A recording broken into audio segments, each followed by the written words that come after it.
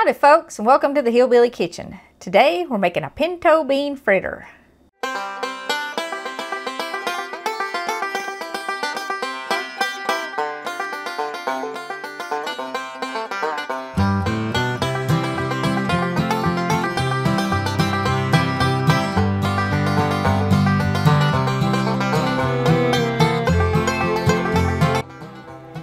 Now, this is another one of those really old recipes, and you can change it and make it all different kind of ways. And of course, because this is a Hillbilly Kitchen, we're going to give you a few different varieties. But for the basic recipe, you need some pinto beans. And I've got probably a cup and a half here, maybe a little bit more. It's about the contents of a can. So if you want to do this all canned stuff, you can do it all canned straight out of your pantry. You have to have an egg that's going to bind it, and you have to have either some sort of crumbs or some sort of ground grain. And what I'm using is I'm using a half a cup of cornmeal mix. You can use cornmeal mix. If you have leftover cornbread, you can crumble that up and make breadcrumbs out of it. You can make breadcrumbs out of crackers, or you can buy commercial breadcrumbs, but you need about a half a cup. You can also use plain flour if you want to. But the cornmeal mix is a little cornmeal and a little flour, and it's got some leavening in it, baking powder and stuff like that. But like I said, you can use plain cornmeal, or you can use leftover cornbread. And in fact, you can take all your leftovers from a fried tater dinner and turn it into a fritter. If you do fried taters and pinto beans for dinner, and like I cannot tell you how many times I have had just a few spoonfuls of beans and a few spoonfuls of taters and a few spoonfuls of corn, you can throw all that into this recipe and turn it into a fritter and have a meal with it. Just cut up a cucumber and mater. The only other thing that you have to have in the recipe is you have to have a little salt and pepper, and I'm putting a little bit of chili powder in mine. You can also put cayenne pepper if you want it hotter. Some chopped up bell peppers and onions are great in it. If you don't want to put anything else in it, about a half cup each or so. You know how I measure my peppers and onions. You can add in about a half cup or so of cheese, or you can use some cheese and sour cream to garnish it with. And like I said, you can add in corn and fried potatoes. If you got a little left over from a dinner and you need another dinner, you just mix it all up as a fritter. And I got a feeling as times get harder, we're going to need lots of these leftover fritter meals. And you might need a little bit of milk or something to adjust the consistency with. It just kind of depends on how much liquid is in your beans or your corn if you're putting in corn. If you want to, you can put a little sour cream in your mix and adjust it with that. You could also use buttermilk or just whatever you've got. That's the great thing about fritters. It's what you got in a pan fried. So let's start mixing this up. And like I said, I got about a cup and a half or so of beans here. You can use canned beans if you've got leftover beans where you've cooked a big pot. And even though I'm cooking for myself and I was just cooking for me and Brett, I like to put a pot of beans on and let them cook, especially in the winter time. They just make the house smell warm. And this is a good thing to do with some of those beans. You know, you can have your beans and your taters, and then you can have some chili, and then you can have some pinto bean fritters. So you don't have to just eat a giant pot of beans if you're making them for yourself. Now you do want to mash your beans up a little bit, and I'm just using my old tater masher here to do that.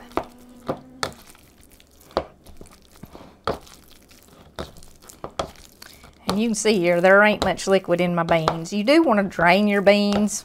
Well, I guess you don't really have to. You could just use your bean juice instead of using milk. It's just kind of all what you want to do. You can put any kind of peppers in them too. If you want some hotter peppers, put some hotter peppers. You don't have to use bell peppers. And you can use hotter spices, or you can just use a little salt and pepper.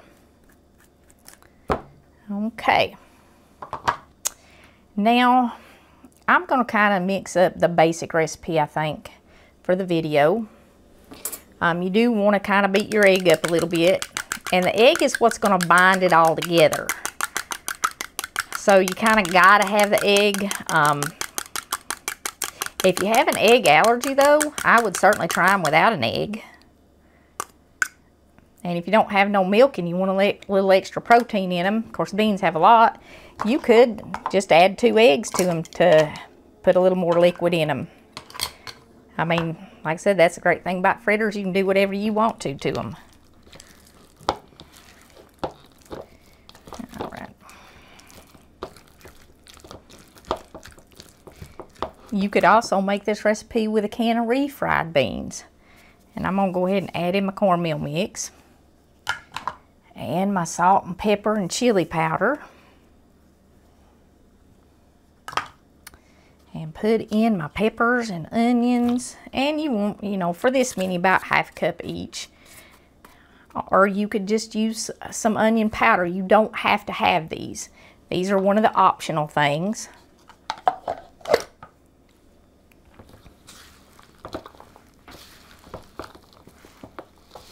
We are definitely going to need a little bit of milk in this batch. And like I said, the milk is going to vary, and it's going to depend on how much liquid is in your beans. But you can see that's a little too dry for a fritter right there. I'm going to start with a little less than 1/4 cup, which looks like it might be about enough.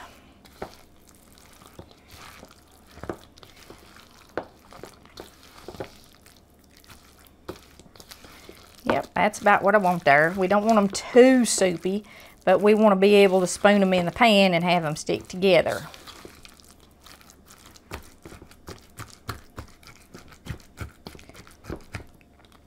Now the other things I've got here are some corn and some potatoes. And like I said, if you got leftover potatoes, you can throw them in here. If you don't have leftover potatoes, but you got the beans, you can maybe fry you some potatoes on the side to make this more of a meal.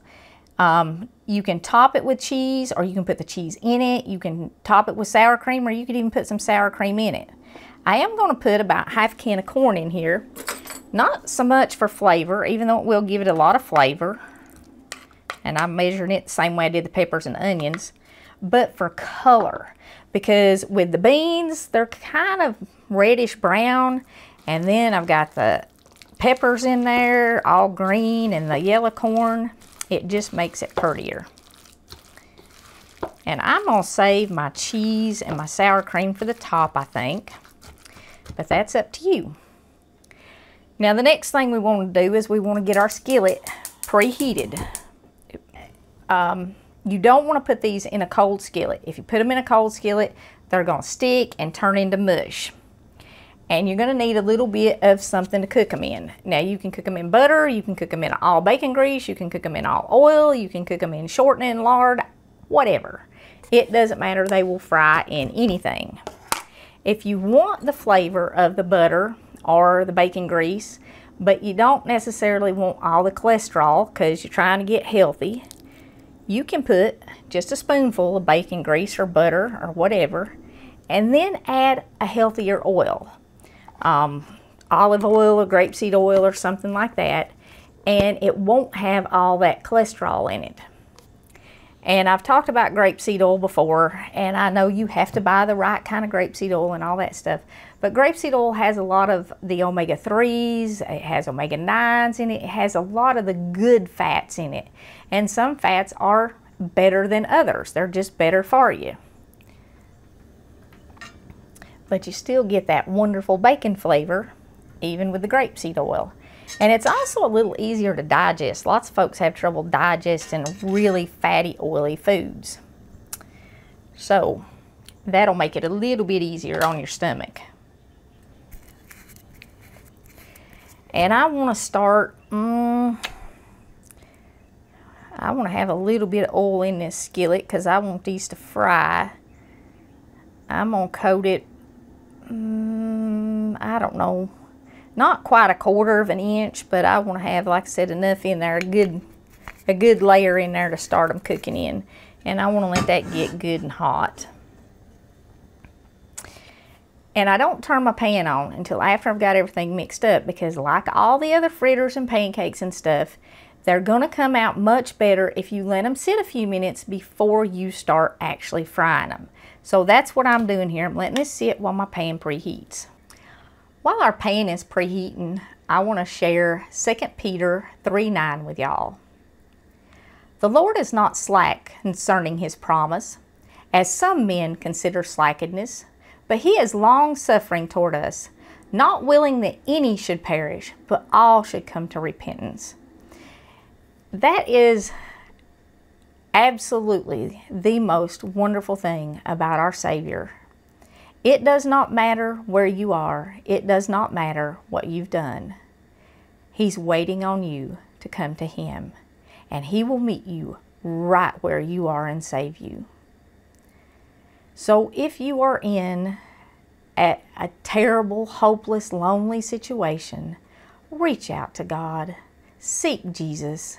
And if you need help finding him, you leave a comment, you send an email, somebody will get back to you, and we will do everything we can to help you find our Lord and Savior. Okay, let's test our pan with just a little bit here and see how it's a-doing. It's not hot yet. Give it a little extra heat there to warm it up. That's the great thing about cast iron skillets, they don't melt. It don't matter how high you turn the heat up. Okay, we got it sizzling pretty good now. We can go ahead and scoop these in here. How big you make them is kind of up to you, like everything else. I like mine about the size of like my pancakes, which is maybe half a cup per fritter. And you can measure them with a portioner or a scooper. You can get the little things, they look kind of like an ice cream scooper. They're what they use in cafeterias to scoop out food. And you can measure them all exact. But this is the Hillbilly kitchen and we don't measure much out exact here. I scoop them in the pan and how they come out is how they come out. You don't want to crowd them. You want to leave plenty of room for them to fry. Get lots of that bubbling oil all around them.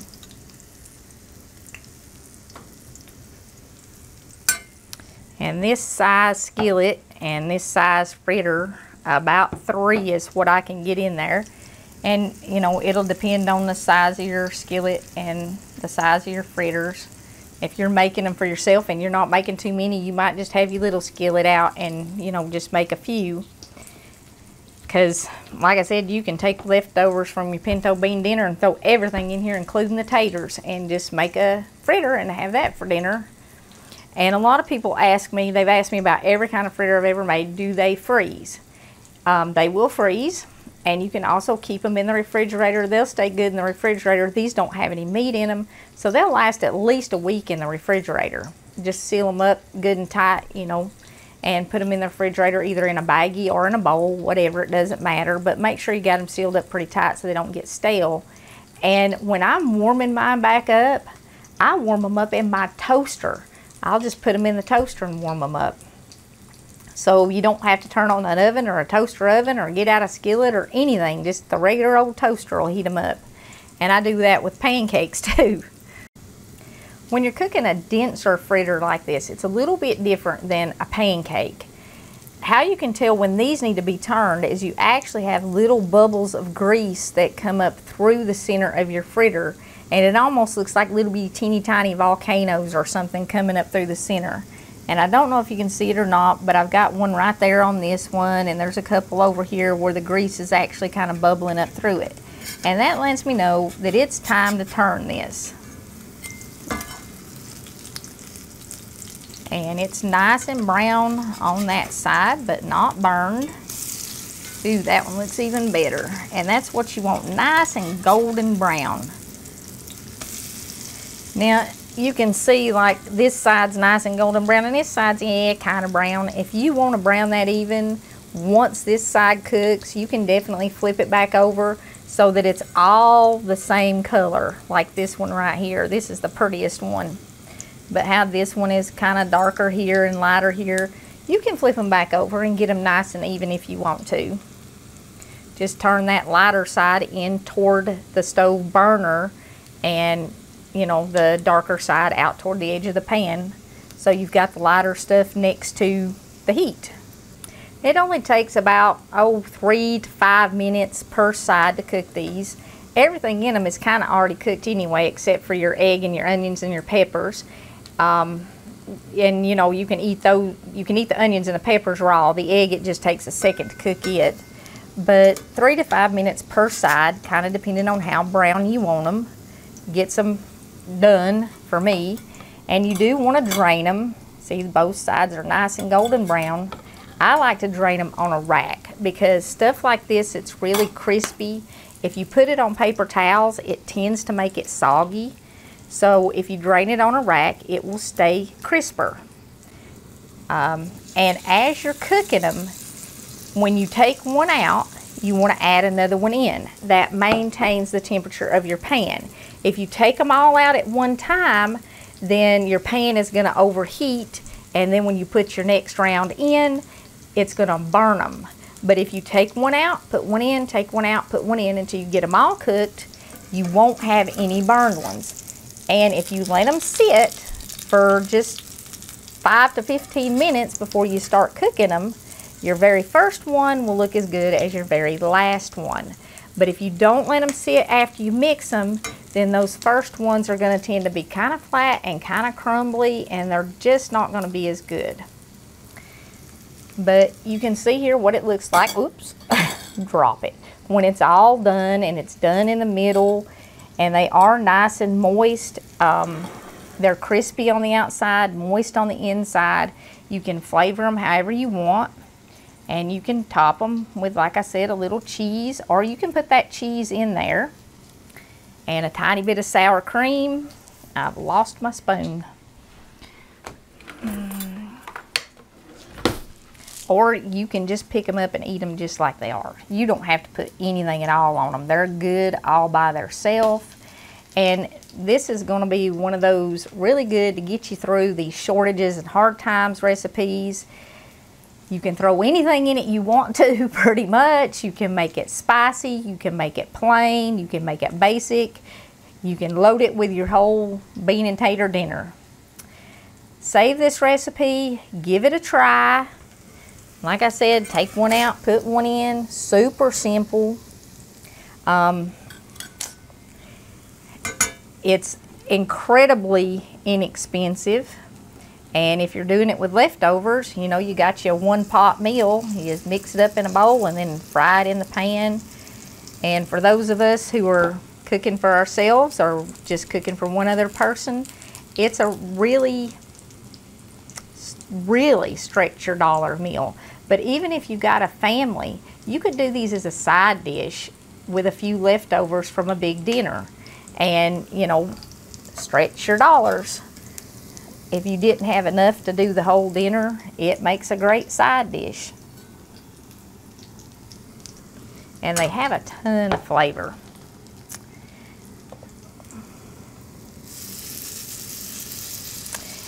Adjust your oil level in here too if you need to as you keep adding fritters. If you know too much of your oil is getting soaked up, just pour a little more in. You do want to keep a good coating of oil in there so it has enough oil bubbling up to cook your fritters. And that's just about all I can tell you about making pinto bean fritters. So I want to thank y'all for joining us in the Hillbilly Kitchen again. Please don't forget to click like and subscribe before you leave. And until next time, remember to put God first.